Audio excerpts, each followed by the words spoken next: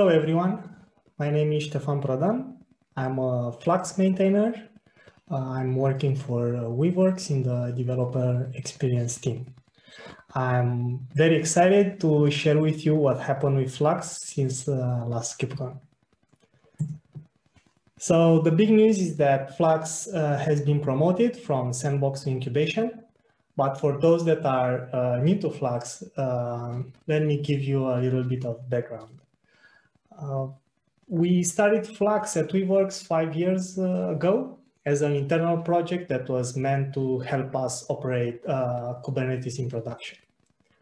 Like most Kubernetes users, we were using kubectl to perform application deployments and infrastructure upgrades.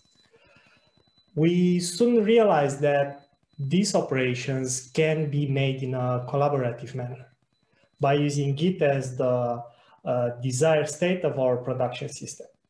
So we needed a tool that would watch Git and reconcile the cluster state once changes are approved and merged in the repository.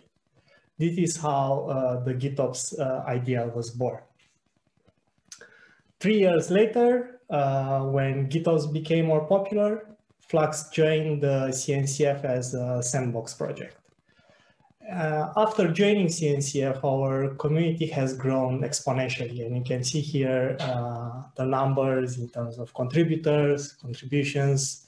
The people that are maintaining Flux is no longer a Weaveworks only project.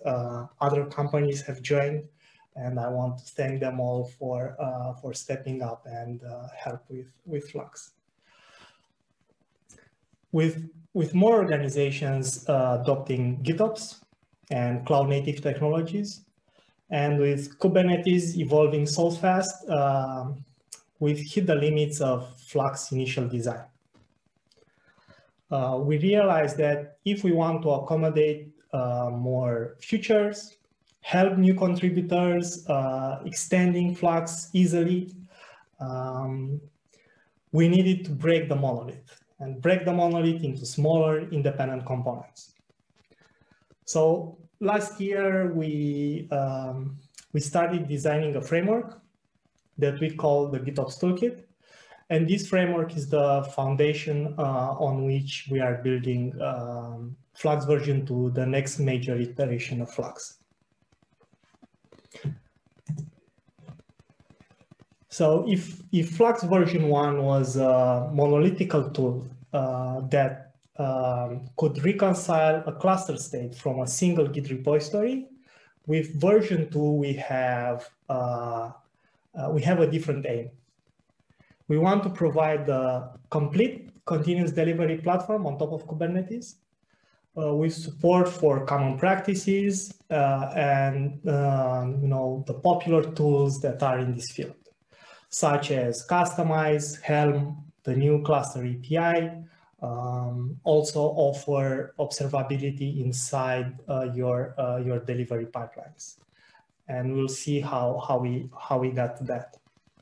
Here is a diagram that shows you how Flux can now manage multiple clusters. It can look at different sources and so on.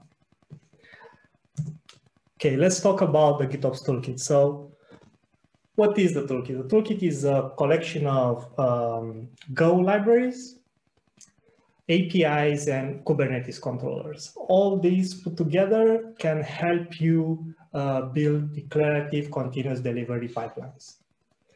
And the toolkit is Kubernetes native. It's built with control runtime libraries. It can be configured using Kubernetes custom resources. It's composable. You can pick and choose components based on what you want to do. You can extend it easily. We have libraries that help you build your own controllers, and you can integrate those controllers back into the toolkit. It's secure. We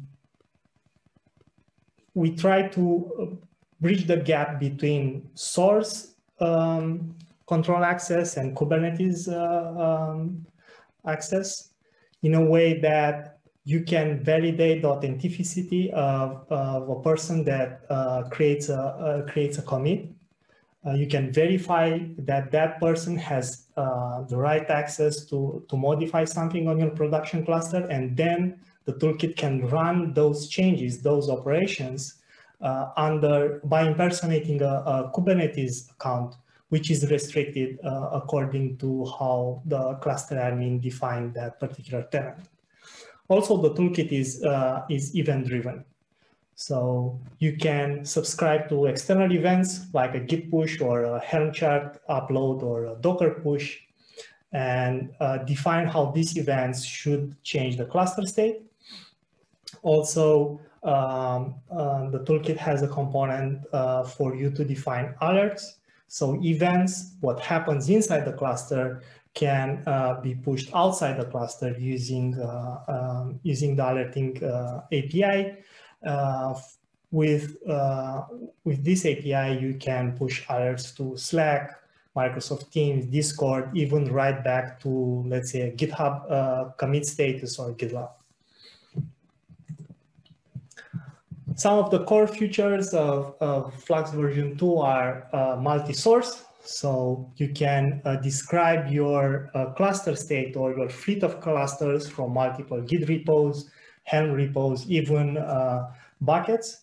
You can define your cluster state in any kind of S3 compatible storage, for example, Minium. We have built-in secrets management. We integrate with Mozilla SOAPs and Cloud KMS. Flux version 2 comes with multi-tenancy features, where it impersonates users when it tries to reconcile something. You can also run Flux on a central cluster and control all your cluster fleets, all the clusters that are making your fleet without installing Flux on each cluster. And of course, observability. We issue events for everything that's happening. We have metrics, alerts, and we also offer Grafana dashboards for you to see what's happening with your continuous delivery pipelines.